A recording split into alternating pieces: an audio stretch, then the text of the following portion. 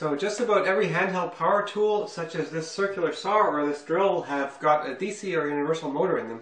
In this video, I'll explain how they work.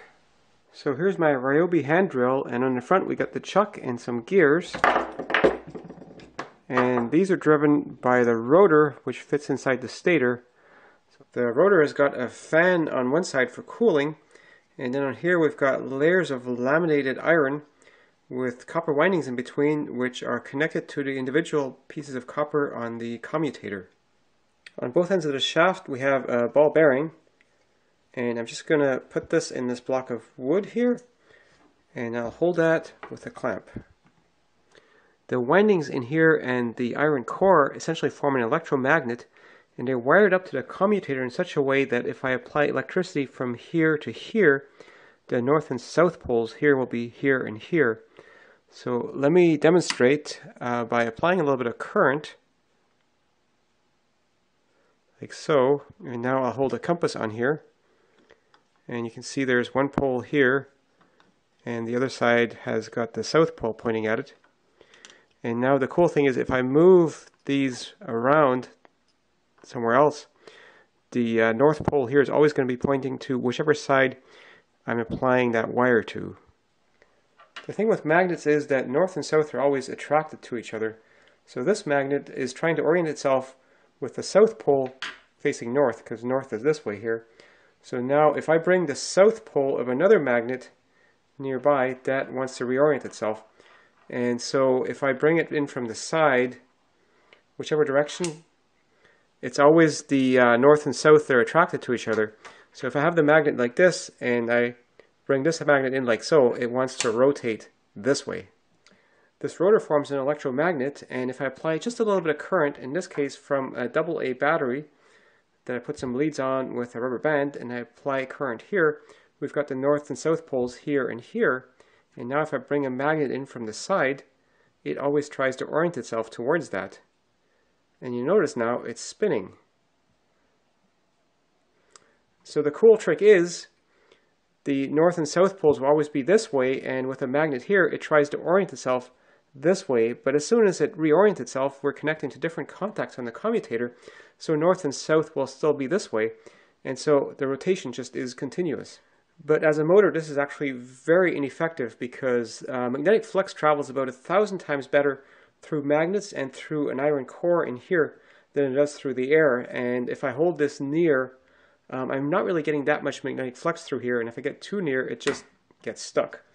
To give the flux a better path, I devised this thing here where I've got this bent piece of iron, and I've got two rare earth magnets here and here. And now if I put the rotor in between, I can have a much smaller air gap, although still pretty large for a motor. And the flux can then go around here, so I'll get much more flux going through everything. So let's apply the AA battery again. This time I have to go top and bottom because my magnetic poles are on the sides. And see, you can see it spins, but not terribly fast. Part of this is this rotor is actually made for a 110 volt motor, and I'm only applying 1.5 volts here. Partially what's limiting the speed of rotation here is that as this spins, it generates a reverse voltage just from the changing magnetic field going through the coils. So with this homemade voltmeter set to 1 volt full scale, if I now put the contacts here and I spin this, you can see I get a voltage here, and I can easily get up to about 0.6 volts. And that 0.6 volts works against the battery's own voltage, so cuts down on how much current I can get through. So now back to the power supply and 3 volts on my wires. Let's see how that does.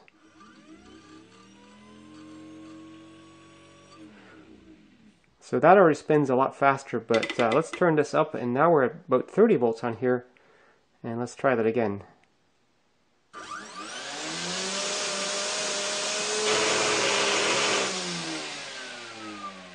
Now that seems pretty fast, but in an actual drill, this rotor would be spinning 100 to 200 times per second. How powerful a motor this actually is a function of how strong this magnet is and how strong the magnets on the outside are. And this is just a very crude setup. In an actual drill, the magnet around it is very close and much stronger. And with the flux being able to go through iron about 1,000 times more easily than through air, there's a very small gap around the rotor so that we have a lot of flux going through here.